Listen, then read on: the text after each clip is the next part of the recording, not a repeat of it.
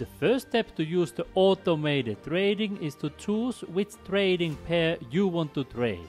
You can choose it easily here on the search bar. Then you can click here for indicators and you can type here strategy.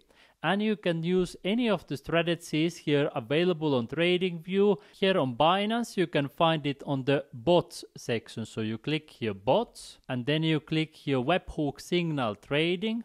And then you click here create new webhook. Then you can double check the details and click here create signal. Then it gives you clear instructions. And now before you click here create, there is one extremely important thing that you must notice. The condition here. Here you can choose the condition when this bot will be trading.